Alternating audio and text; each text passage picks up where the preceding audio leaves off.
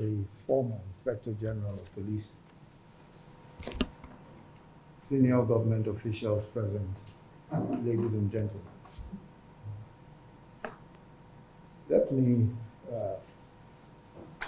once again offer my congratulations to you, the new Inspector General of Police, on your appointment.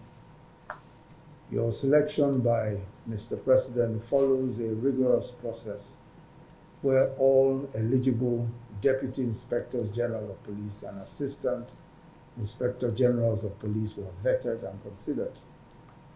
The President then appointed you as the most senior, qualified, and eligible officer.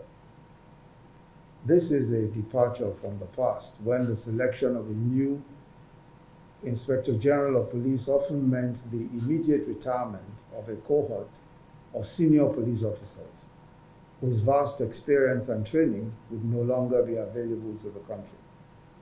This appointment, which is largely on the basis of seniority and competence, will ensure that you have access to professional and experienced officers to support you in your new role.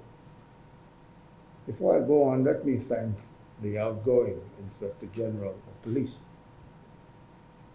I want to thank you for your services to this mission and for your innovative work carried on through your years as Inspector General of Police. Thank you for your services to Nigeria.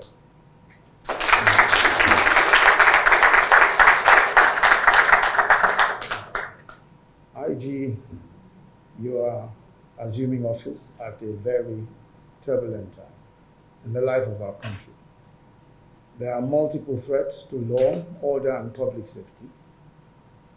The role of law enforcement, and in particular that of the police force, as primary agency charged with maintaining law and order, has never been more important.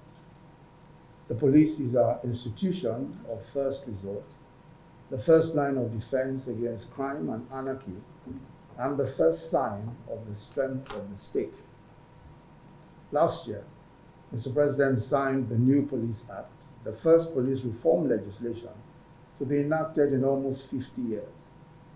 The Act is the centerpiece of our commitment to reinventing the police as an institution that we can all be proud of. It articulates this administration's vision of a modern, competent police force as an institution committed to the preservation of human rights and human dignity and protection of the public against all criminal threats. The challenges before you are indeed onerous and will test your mettle. The organization you are leading is one that is itself facing several challenges.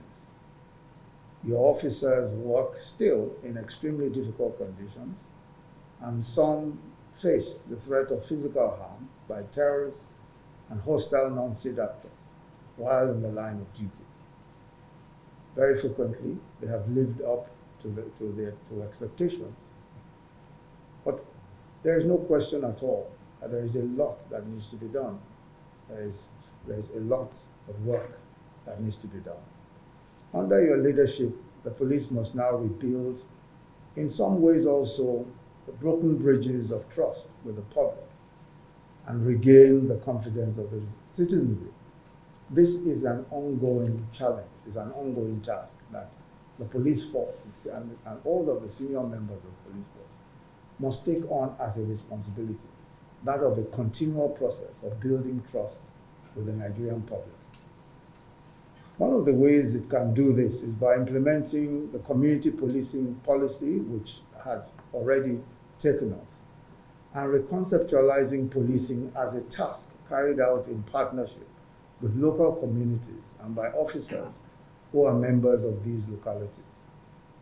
Under your leadership, the force must live up to all of the highest standards of professional conduct and compliance with the rule of law. It must significantly improve the welfare and working conditions of its officers, while rapidly scaling up its forensic, logistical, and operational capacities to meet today's challenges.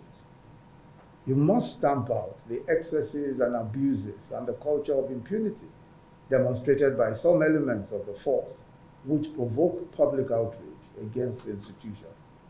In short, your mission is nothing less than the restoration of dignity and high repute of the policing profession and the continuous oiling of that machinery of the police force that enables it to be one that is respected by the populace and by the international community. The testimony of your pedigree and your career thus far is that you're up to the task. The administration stands ready to work with you to reposition the MPF and take it to unprecedented heights of professionalism, competence, and excellence. I therefore welcome you as a key partner to this administration's comprehensive program of reform aimed at repositioning the Nigeria Police Force as a modern, responsive, and citizen-centered law enforcement service.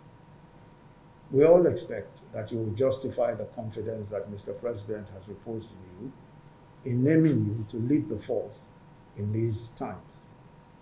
I congratulate you once more on behalf of Mr. President and his cabinet, and I wish you all the very best in your tenure. Thank you.